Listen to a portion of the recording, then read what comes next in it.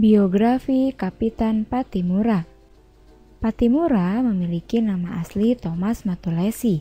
Lahir di Hualoi Seram Selatan, Maluku, 8 Juni 1783 dan meninggal di Ambon, Maluku, 16 Desember 1817 pada umur 34 tahun.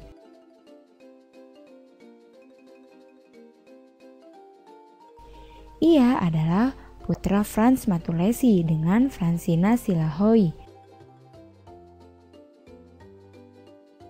Sebelum melakukan perlawanan terhadap VOC, ia pernah berkarir dalam militer sebagai mantan sersan militer Inggris.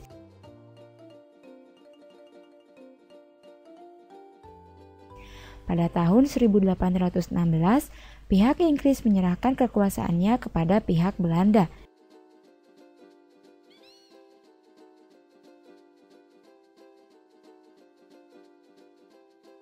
Di Sapara, beliau dipilih rakyat untuk memimpin perlawanan. Karenanya, beliau dinobatkan sebagai Kapitan Pattimura.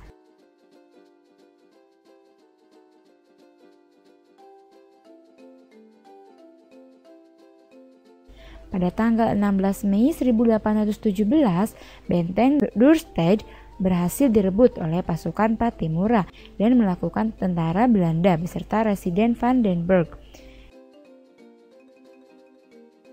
Di sebuah rumah di Sirisori, Kapitan Pattimura ditangkap pasukan Belanda bersama dengan beberapa pasukannya dan dibawa ke Ambon untuk dibujuk agar mau bekerja sama dengan pemerintahan Belanda yang kemudian ditolaknya.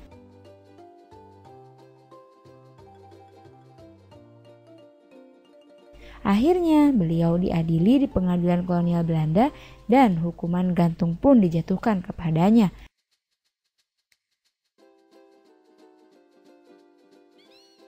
Tanggal 16 Desember 1817 ia dieksekusi.